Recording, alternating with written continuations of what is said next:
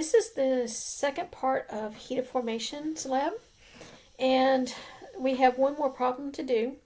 This will be more like what you will see on an exam.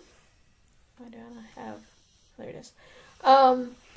Where I told you I will give you the heats of formation, but I may not just give you just the heats of formation that you're looking for, but I don't expect you to memorize four pages of information either.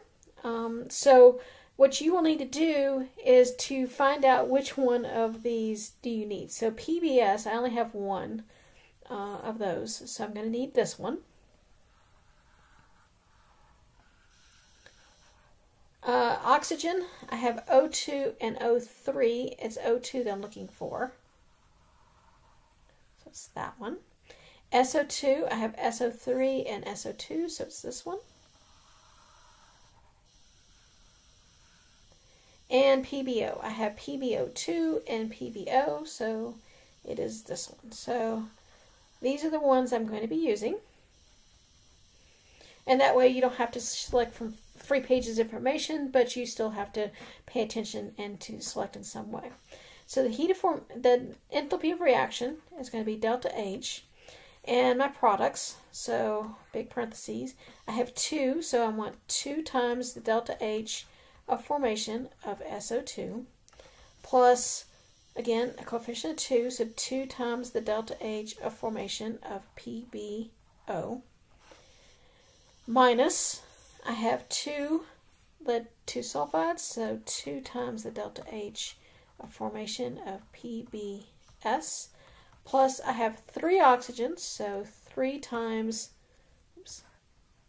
the delta H of formation for O2.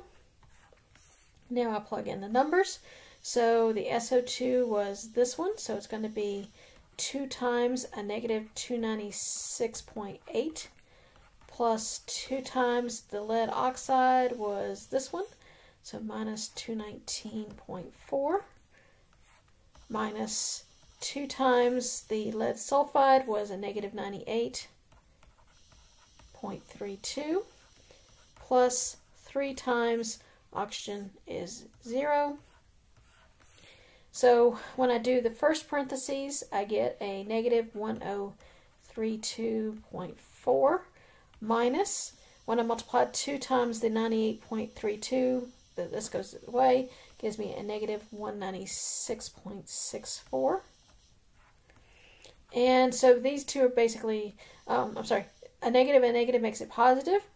So I get this minus that basically, and so it becomes a negative 835.36 kilojoules.